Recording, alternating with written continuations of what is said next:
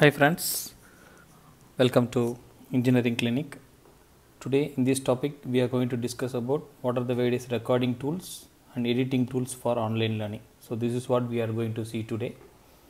So in this video will be published in my YouTube channel, so you can check it with for other videos as well.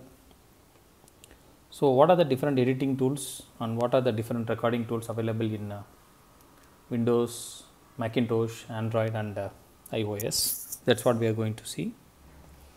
So now for screen recording, so having said that, so assume that this presentation what I am presenting now, I have generated using PowerPoint PPT and now recording using my iPad with Apple Pencil.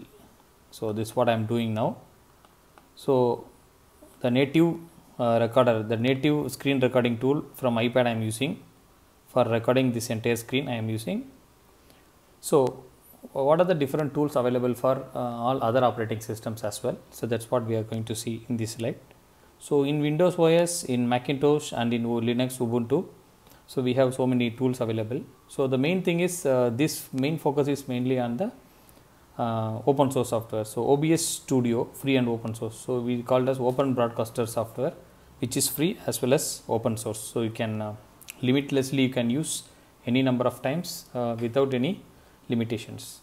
The same thing is applicable for Mac OS as well as Linux. So Linux also has OBS and Mac OS also have OBS. So OBS means open broadcaster software. Next thing is in Mac OS we have something called as QuickTime Player, so which is very native to Mac OS. So wherein you can have audio recording, screen recording and movie recording. So all the three options by default enabled in QuickTime Player. So most of the other softwares are paid starting from 5000 INR and above. So that is how the process in Mac OS.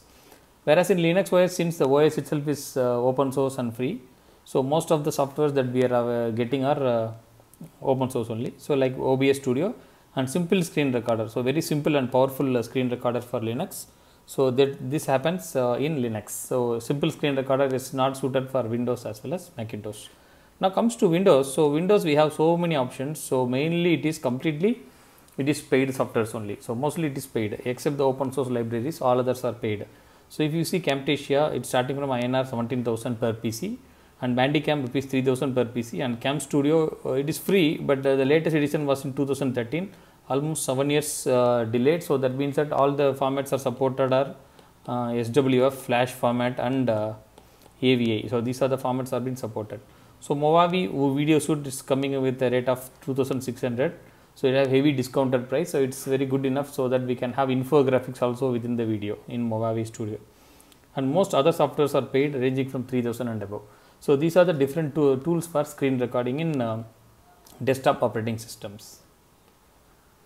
Now in the Android and the iOS, in the handheld devices, as you see this device is iPad and I am using iOS operating system. I am using native screen recorder, is completely free and very powerful. So it records the value under 1080 pixels, means the video what I am recording now will be of full HD 1080 pixels.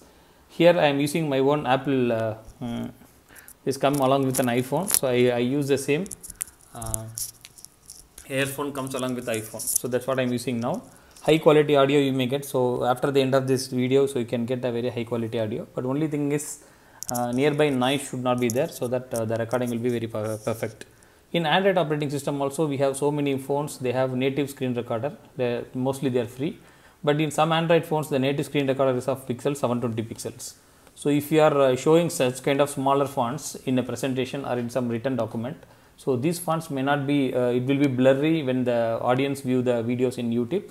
So better to always go with a 1080 pixels, that is a full HD format. You can go with this. So this is what the recommended standard for this full HD.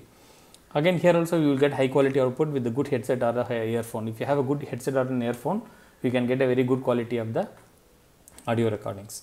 So this is for the case of screen recording. So that means that only recording we can do. Later after we did the recording, we go for editing, video editing. After we get the video, so we have to process the video or we have to edit the video. In that case, again, what are the different softwares available? Again, OpenShot, it's free and open source. OpenShot, free and open source, and OpenShot, free and open source. So all these three things are free and open source. So on all the three operating system we can use this. And in Windows app there is a something called as Photos app. It is completely free, but the reason here is the Photos app does not support various movie formats. So that means that it is a restricted set of formats, so which is very cumbersome to use this. Again, Camtasia comes with the movie editor as well as video editor as well as video recording, and Movavi again comes with the video editor, and most of the softwares are paid with 3000 and above. Similarly, here Linux OS we have so many things: Kdenlive, Blender, Pitfy. So there are so many other softwares available. In Macintosh we have iMovie, so which is one of the powerful software that comes along with the MacBook, as well as iPad, iOS, iPhone. So everywhere we get iMovie, which is a very powerful video editing software for time being. Then most of the softwares again here also it is paid. So that's what all the three operating system deals with it. When you consider Android and iOS, again iOS we have movie editing, iMovie, and again for iPhone and iPad we have it, and there are so many other apps in the app store with the paid as well as the advertisement versions. Similarly here Filmora and KineMaster, so both are free for any duration, but there will be a watermark on those things. Okay, watermark. So Filmora, what happens, the watermark, if you want to remove just INR 130 rupees to remove the Filmora watermark. So once you remove it, you can able to do that. Again we have some limitations on the file size and other stuffs. So that is what in tools for video editing in mobile phones. So the recommendation what I suggest to give you is for Windows OS we can use OBS and OpenShot for open source, both are open source. If for Mac OS, since all the four are free, OpenShot, iMovie, QuickTime and OBS, all the four we can use anything. For Linux OS again OBS and OpenShot. For Android I can recommend for going for native screen recording and store the file to desktop for video editing. So that means that after the recording happens, so the video editing can be happened with the help of the other softwares. For iOS we have native screen recording and iMovie. So that's what very powerful, and both are again free. So video compression in the sense that after we generate video, let's say I get a video of 2 GB size. Let's say this same presentation, if I get it in 2 GB, if I want to convert, bring down to let's say some 150 MB or something, I can do that with the help of the software called as Handbrake. So this software will do the video compression to any level without the effect of without the loss in the quality of the video. So that's how the way it is just processing. So 2 GB, if you want to upload to any third party video channels, it consumes more bandwidth. To optimize the bandwidth, we can always scale down the file size, and then we can use Handbrake further. So again, Handbrake is open source and free. So we need video compression for huge video outputs. Gives very good compression. So for example, 1 GB converted to 150 MB and 150 MB converted to 45 MB without the loss in quality of the video. So the best recommendation what I suggest is OBS, OpenShot and Handbrake. So these are the three softwares that I can recommend for all the three operating systems. For desktop, for mobile OS, we can give native screen recorder software for mobile operating systems.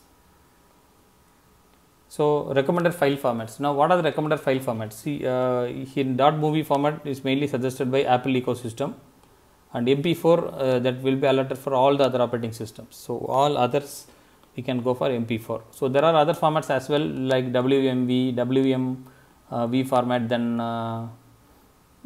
MKV format. So there are so many other formats available, but as long as the generic operating system with generic video codecs, audio codecs, we can the recommendation is using use of .mp4 as well as .movie. And similarly, the audio codecs for the video will be AAC format or H.264.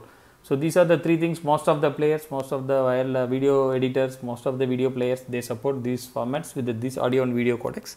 So that's how the recommendation is like this. And as far as pixels are concerned, full HD is recommended for any video, but 4K is also fine. In nowadays, the recent set of phones and other display devices, they process for 4K. In case if you record a video in 4K, it's fine. But again, there can be scaled down to one full HD if possible using Handbrake. But some native screen recorder can record up to 720 pixels, which is not good for presentation videos, as the letters will be noisy or blurry. So that is the issue.